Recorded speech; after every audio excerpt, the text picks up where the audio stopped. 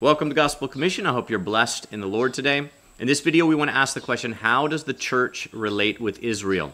Is the church the same thing as Israel? Is it completely separate? What is the relationship of the New Covenant church, body of Christ, with the Old Testament Israel? We're looking at this in light of different theological systems that we've been considering, Hebraic roots, Dispensationalism, covenant theology.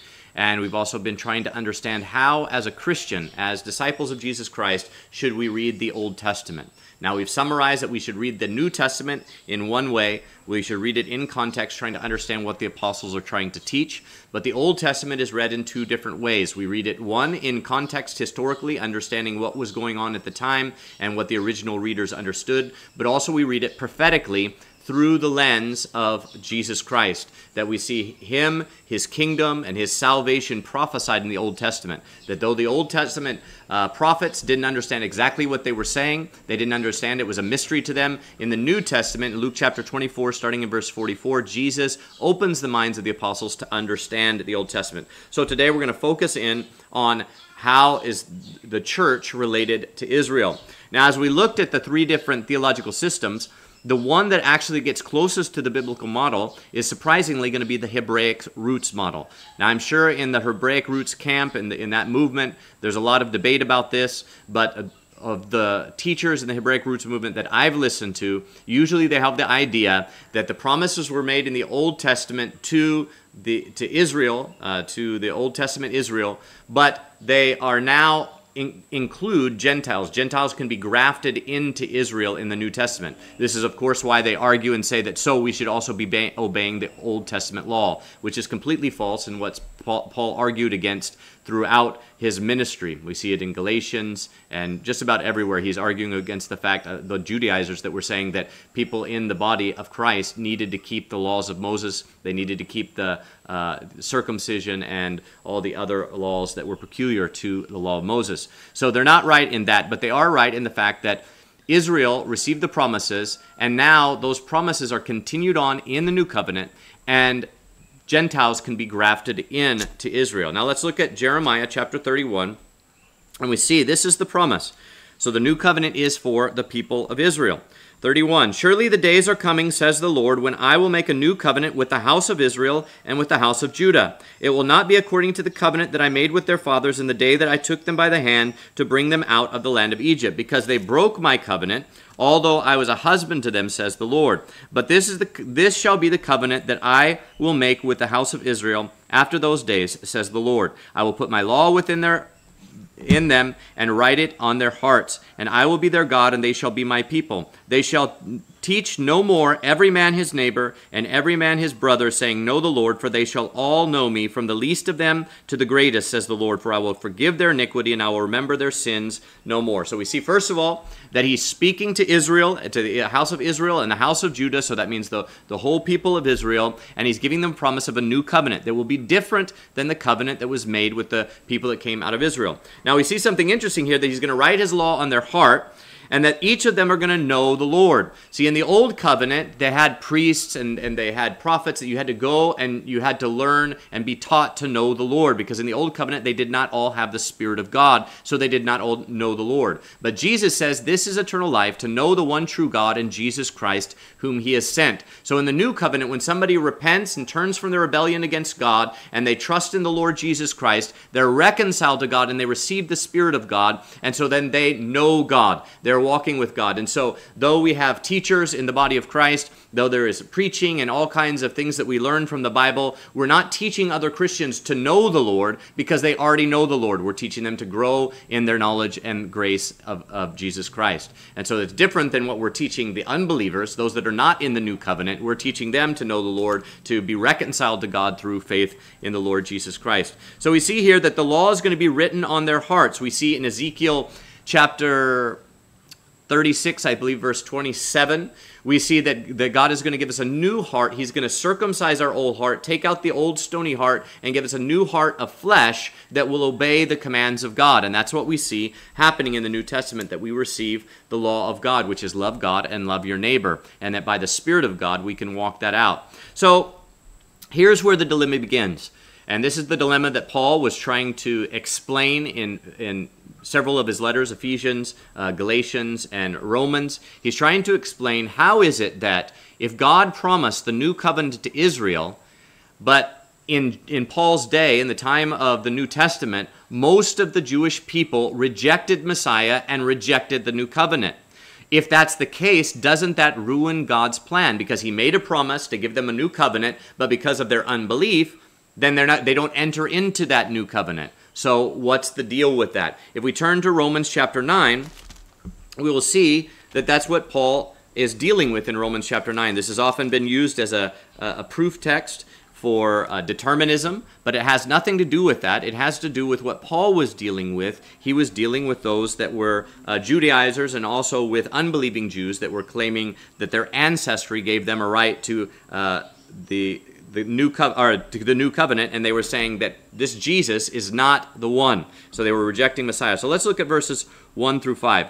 I am speaking the truth in Christ. I am not lying. My conscience testifies with me in the Holy Spirit that I have great sorrow and continual anguish in my heart. For I could wish that I myself were accursed from Christ, from my brethren, my kinsmen by race, who are Israelites, to whom belong the adoption, the glory, the covenants, the giving of the law, the service of God, and the promises, to whom belong the patriarchs, and from whom, according to the flesh, is Christ, who is over all, God forever blessed. Amen.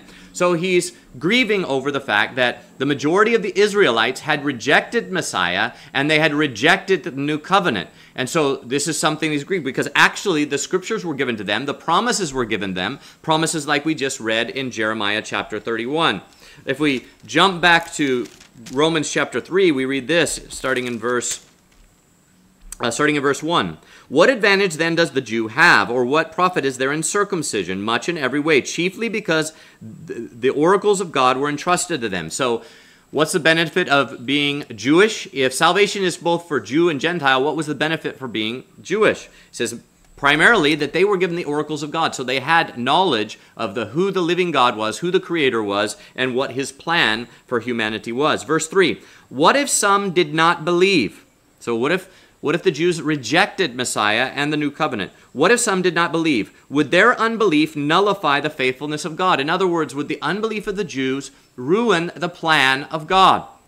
And verse 4 says, God forbid, let God be true and every man a liar, as it is written, that you may be justified in your words and may prevail in your judgment. So he's saying, even though they rejected Messiah, even though they rejected the new covenant, that doesn't mean that the plan of God has been thwarted. We see it if we jump back to Romans chapter 9, after his grief over Israel and bringing up the fact that, they have rejected Messiah and they've rejected the promises. He goes on in verse 6. And he says this, because the next question would be then, if that's the case, then the plan of God is ruined. And so verse 6 says this, it is not as though the word of God has failed.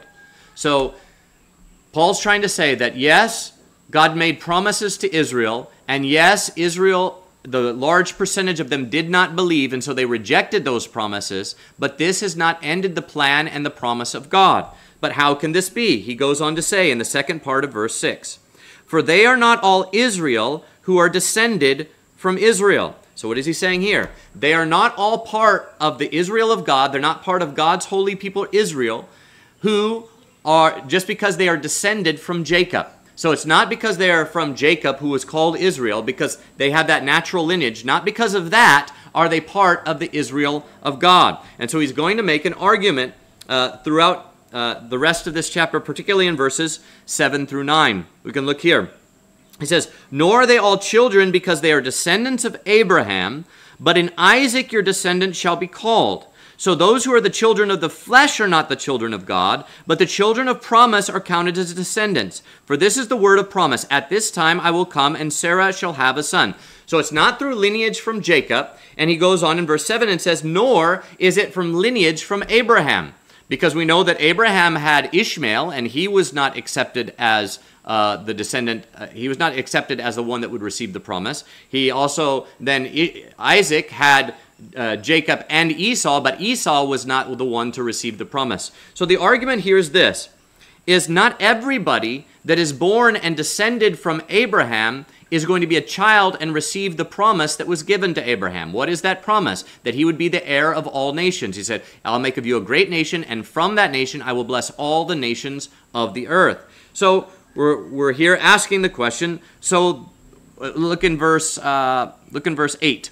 So those who are the children of the flesh are not the children of God. So who would the children of the flesh be? Those that were naturally descended. Remember, Paul has been talking about the fact that the Jews rejected, the large percentage of them rejected Messiah. That didn't ruin God's plan because God doesn't count his people Israel according to natural lineage. That's what he's saying here. But the children of promise are counted as descendants. So we must ask, who are these children of promise? If we jump back to Romans chapter 4, we read it here. Romans chapter 14. How does somebody become a child of promise? If it's not through lineage, if it's not because we're born from Jacob, from the line of Jacob, then how does one become a child of promise? How does one become a child of Abraham? How does one receive this blessing and the promises that were given in the Old Covenant to the house of Israel? How does one become part of Israel that receives those promises? Verse 16, therefore the promise comes through faith, so that it might be by grace, that the promise would be certain to all the descendants, not only to those who are of the law, but also those who are of the faith of Abraham, who is the father of us all. As it said in verse 13, it was not through the law that Abraham and his descendants received the promise that he would be heir of the world, but through the righteousness of faith. For if those who are of the law become heirs, faith would be made void and the promise nullified, because the law produces wrath, for where there is no law, there is no sin. Therefore, the promise comes through faith. So how do we become children of Abraham? We become children of Abraham not by just being born of a natural lineage, but through faith in the Lord Jesus Christ, as it said over in chapter 4, verse 23. Now the words, it was credited to him, were not written for his sake only, but also for us, to whom it is credited if we believe in him who raised Jesus our Lord from the dead, who was delivered for our transgressions and was raised up for our justification. So through faith in Jesus Christ, we become the children of Abraham. We become the children of promise. And in the context of Romans chapter 9, that means we become the Israel of God and also the children of God, because we're born again as God's children through faith. As verse 8 said, Romans 9:8, so those who are the children of the flesh are not the children of God. Who are those children of the flesh? Those that are only born naturally, as Paul was talking about in verse 1 through 5. They are born naturally, but they rejected Messiah. They are not the children of God. Only those that receive Christ through faith are the children of God. Let's flip over to Galatians chapter 4.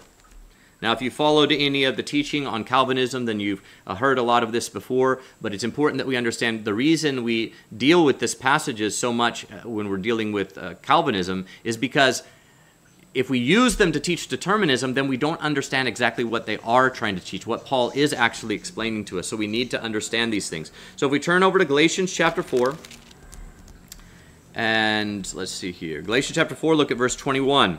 Now, Paul's going to use an allegory. He's going to talk about Ishmael and Hagar, and he's going to talk about Isaac and Sarah.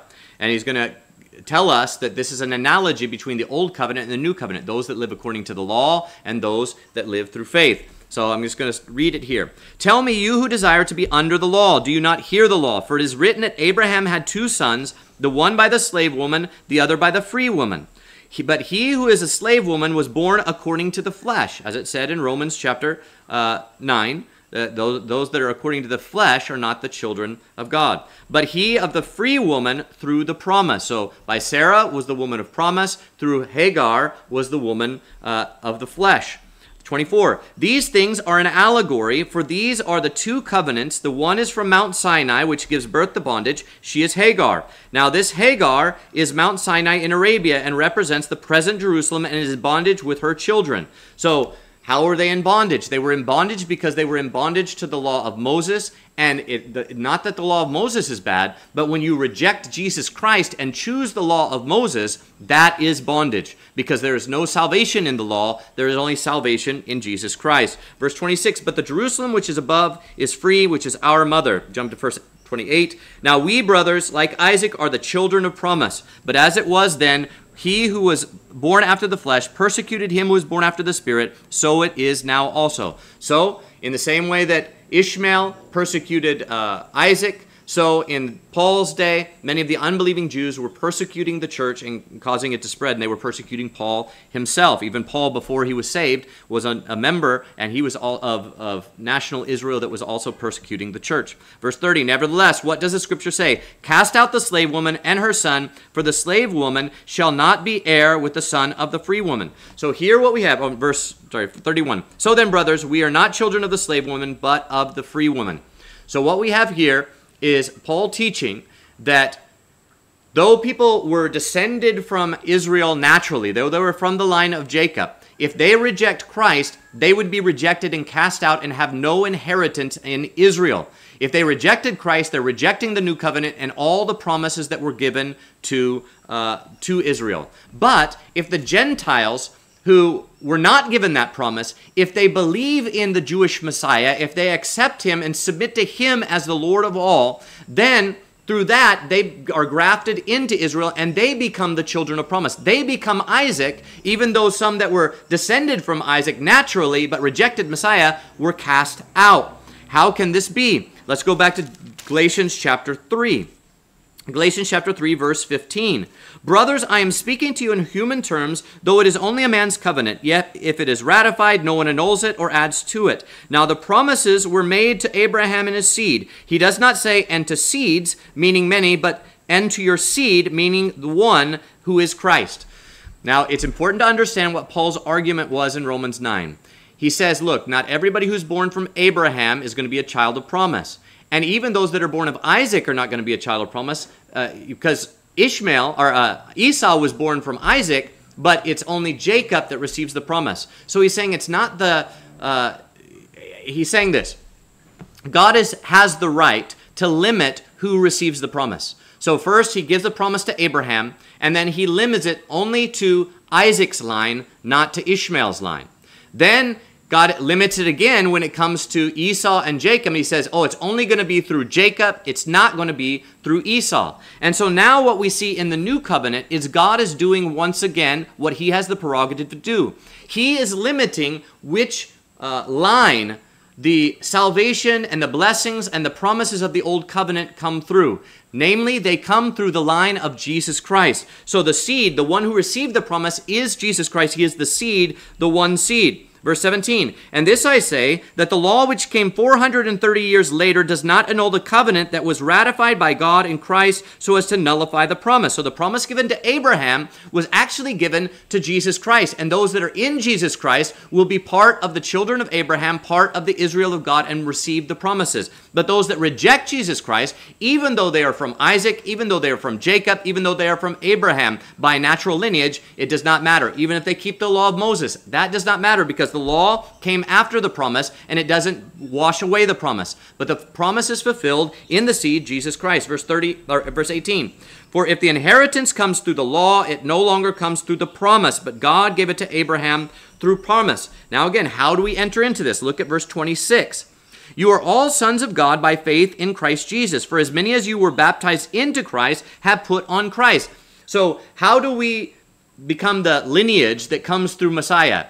Not by being born, not by a natural lineage, but through faith. Because when we place our trust in Jesus Christ, we become the children of God. Remember, Romans 9:8 said it's not those that are born according to the flesh that are the children of God, but it's those that are born according to the Spirit, those that are born according to faith, we become the children of God. So you are all sons of God by faith in Christ Jesus. Verse 27, for as many as of you have been baptized into Christ have put on Christ. We identify with Christ. Verse 28, therefore, there is neither Jew nor Greek, there's neither slave nor free, and there's neither male nor female, for you are all one in Christ. And if you are Christ's, then you are Abraham's seed and heirs according to the promise. So all the promises of God about the new covenant, not the Old Testament. The Old Testament had laws like do not eat this, do not touch that, and then it had promises. You'll inherit this land, you'll defeat your enemies, you will have great crops. Okay, that was all part of the Old Covenant. But that Old Covenant, God promised Israel he was going to make a new and different covenant. And this new and different covenant was going to have God's law written on our hearts. It was going to be a new form of the law that was going to be the righteous requirements of the law, as it says in Romans chapter 8, verse 3, and I believe in Romans chapter 2, verse 26. And so the new covenant is going to be different than the old. But how do we become part of the new covenant? It's not only through natural lineage, but it's through faith in Jesus Christ. Whether Jew or Gentile, we can be part of the Israel of God. If there is someone who is Jewish by natural descent, but they reject Christ, they will be cut off and they will not have an inheritance. They will be like the slave woman's son who was cast off from the inheritance, like Esau who sold his birthright for a bit of porridge. If they cling to the law and they reject Christ, then they're selling their birthright and they're being rejected. But if they are children of promise, that they believe in the gospel and they trust in Jesus Christ, then they will be grafted into Israel and the new covenant will belong to them. This is what the scripture is teaching. We can see this further if we go into Romans chapter 11. We see that the people of God is an olive tree, and that those that believe among Jew or Gentile are in. Those that are naturally Jewish that believe, they stay right in their natural olive tree because the Jewish Messiah was promised to them and they receive it through faith. But then those that don't receive will be grafted out. They will be taken out. They'll snapped off of the olive tree. And then Gentiles who are not from the natural olive tree will be grafted in through faith. And they will remain in there as long as they continue to trust in Christ, as it says in Romans chapter 11. So we see that the Israel of God, it has an important connection with the church. So let's put it this way. So what about dispensationalism? Dispensationalism says, here's Israel, and then the church is completely different and completely distinct. That is not true. So we can say this: the church is Israel. In what way can we say it? Because Israel was a type and a shadow of what the church was going to be, and now the church is the fulfillment of what was prophesied. The promise of this new covenant that all the nations would hope in Christ, that through Abraham's seed, all the nations would be blessed. Through Jesus Christ, all nations would be blessed. So whenever dispensationalism separates the church and Israel so far apart, they are not going according to Scripture, because the church is the fulfillment of the promises given in the Old Testament about the New Testament to come to Israel. But on the other hand, covenant theology tries to make the church and Israel exactly the same. They say that Israel was always the church. That's not true. It was only a type and a shadow. It was only a national people that were in one part and one. It wasn't salvation in the same way that we have it.